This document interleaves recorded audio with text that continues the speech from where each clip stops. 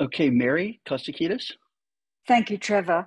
My question is to the attorneys, just with respect to how this case might impact on the UK and their ability to extradite him.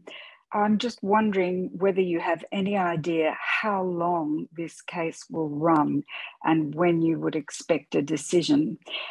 And secondly, I'm sure that this isn't lost on anyone, the parallels with Dan Ellsberg. And I was wondering if you might go into that a little bit to talk about the direct parallels, but where this case might differ to Ellsberg's as well. I can handle the first portion of that. I'm not sure, Margaret, if you can handle the second, but I would say to you that this process, obviously, the U.S. court system is not quick. Federal court is quicker than state. COVID did not help that.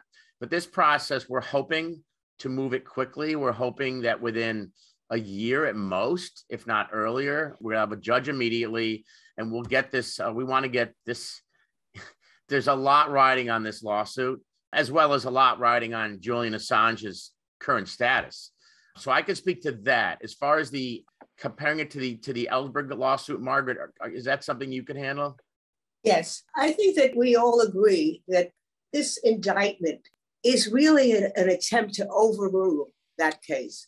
That case provided for the press to be able to print documents that were under some kind of private government seal, whether it was top secret, not top secret, but any information that the government didn't want out came out and could come out. And that is still the law today.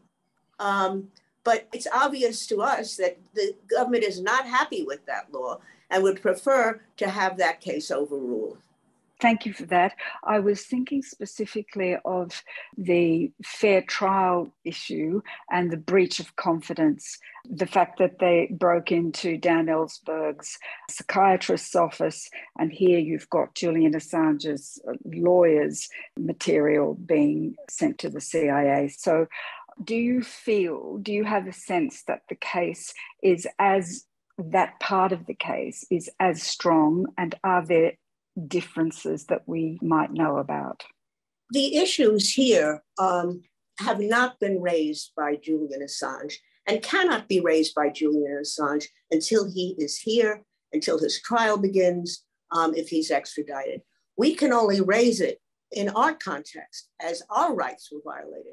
There is no way for Julian to raise the violation of his rights at this time. Bob, could you also weigh in on that? Things are going to happen as we proceed. This civil case will proceed to discovery. Hopefully more information will come out.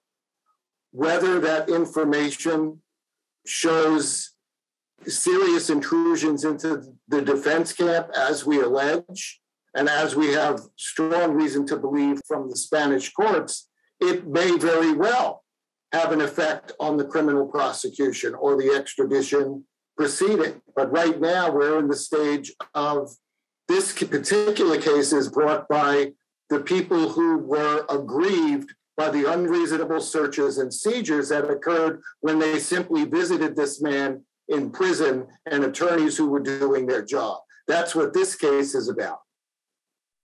Mary, does that answer your question? Yes, it does. It is a way, though, of drawing attention to one aspect of the way that government misconduct, US government misconduct, started with this case with Julian, and there are many other examples of it. But we can't really raise that. In fact, we can raise it with the public, and we can try to convince the Justice Department that this is not a good case to continue with. It is not good for them to continue the extradition proceeding because this is not a good case for them to try. Yes, sorry, just one other thing. However, when you do get a decision, if it is in your favour, that decision could be used by Julian Assange's lawyers in the United Kingdom in that case, I presume. Certainly. I think that's a very fair presumption.